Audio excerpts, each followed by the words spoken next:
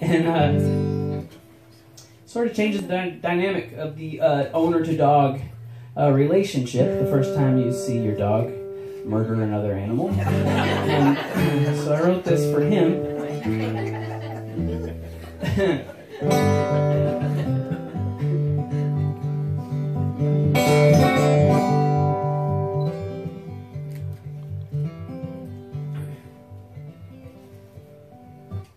Well, I saw you out the window with the bunny in your mouth,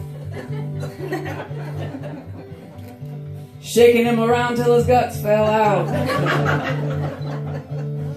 And at first I was bummed, but you looked so proud, with your tail held high, your tongue hanging out. Now people say you're crazy and I ought to put you down, that you're a danger to society I shouldn't allow. And of course I hear what they're saying, but to tell you the truth, well, sometimes I like to kill things too.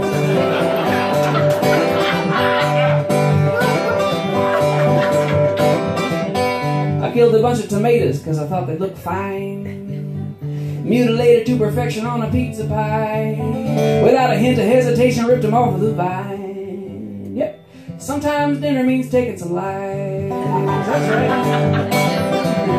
I watched my grandma cut some roses that she'd grown from seed, so that she could look on them whenever she might please, upon the kitchen table in a watery tomb. Well, sometimes grandma like I kill things too.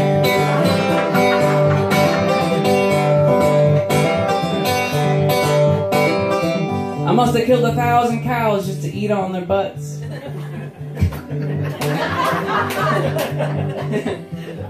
While wealthier folks take the softer cuts. We peel back their skin and make comfy shoes. Yep, cows aren't the only ones who treat like this. I bet you sometimes cows wonder why they exist. It's the saddest part of the show right there. Once I tried to kill a spider with a magnifying glass.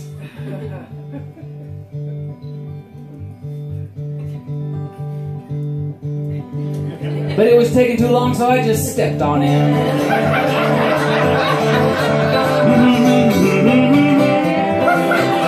I committed murder just to pass some time.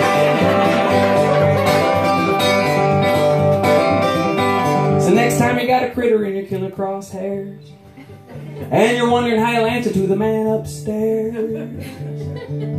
know that if you're going to hell, I'll be there with you. Because sometimes I like to kill things too. Sometimes I like to kill things too. Thank you guys so much. I really appreciate it. Thank you.